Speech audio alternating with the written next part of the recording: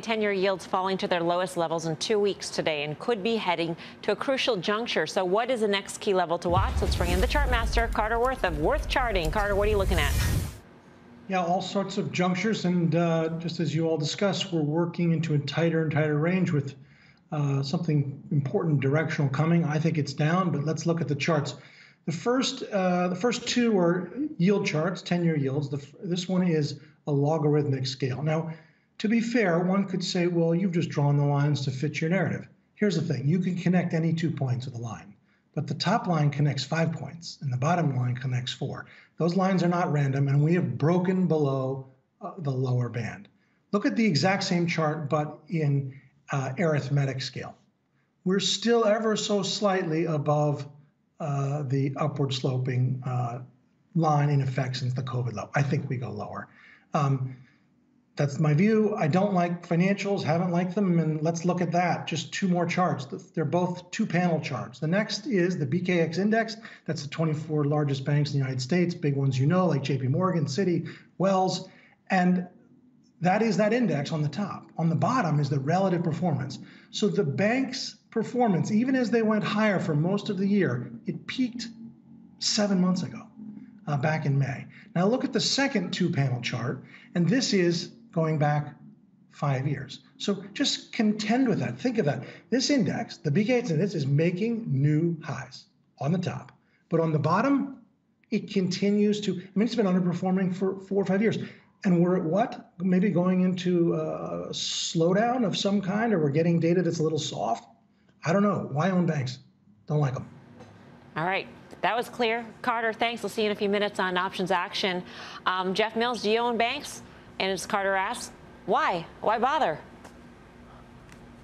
Yeah, we do have some exposure to banks. We're usually pretty diversified across sectors. But at the same time, I agree with what Carter's saying. And I don't know that I'm necessarily a major bank bull right now. I do think the yield curve is telling us something, right? And it's telling us more rate hikes sooner, less rate hikes further down the road, because the Fed isn't going to be able to hike because growth is going to be impacted. That's why you're seeing the curve flattening, not necessarily a good thing for banks. Plus, I think you have a positioning thing going on right now with the 10-year, for example. I think you have an unwind of some of these steepening trades that were put on, and the Fed is still buying a really large portion of the float in the 10-year. So longer rates are going to have to contend with that for a while. Specific to banks, they're obviously at a key juncture, most of them back down to that 200-day moving average. And then there's this tension I see between loan growth and the rate environment, because even if rates go up, if loan growth isn't healthy, then banks are still going to have a problem. I think loan growth actually looks okay, but if rate hike expectations stay where they are, I think the curve will have a flattening bias, at least for the next couple of quarters. So not necessarily a bullish call for banks there. Yeah, it's pretty eye-opening when you look at the relative performance to the S&P 500, Grasso, to think that banks, they made their peak 7 months ago. Yeah, when you look at it, when you think about a recovery, when we're talking about being in the throes of the pandemic, you thought economic activity was going to be weak. You thought everything was going to be weak. The consumer was going to be weak. And we didn't really see that. And to Carter's point, they did peak out pretty early. But when you look at them as a standalone basis, year to date, they're up, 30% or so, the XLF that is. And JP Morgan is one of the top holdings. JP Morgan's chart still looks okay. XLF still looks okay.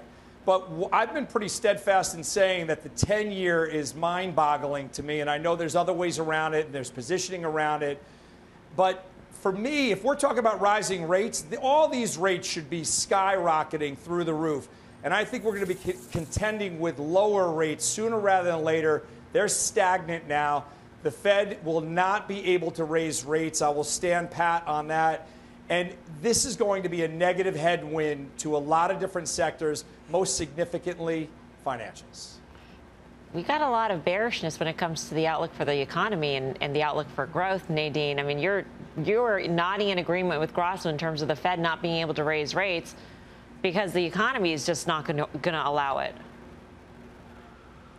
I think you have a short time frame now, so maybe a couple of months where things are going to be okay. So I wouldn't go all on and totally short financials or the KRE. In fact, I'm looking at the KRE. It's got almost 6-to-1 upside for our trading ranges, a huge short interest. So people have already been on this play. This is not the time to be going short the KRE.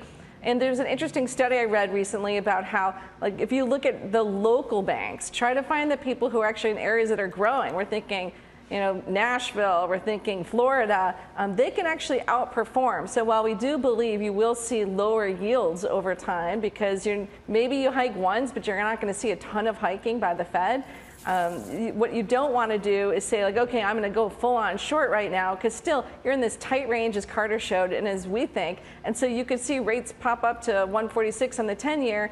That would be good for financials. So if you have them, maybe that's your sign to start taking some off. Financials are a very diverse sector, Guy Adami. Not all financials are so reliant on the yield curve. Are there others which you may like?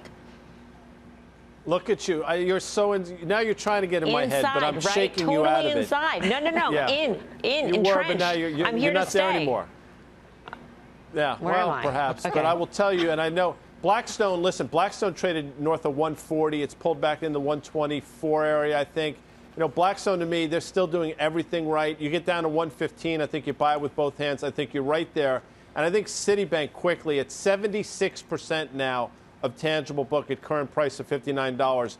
I mean, that is flashing red to me in terms of just a trading from the long side opportunity.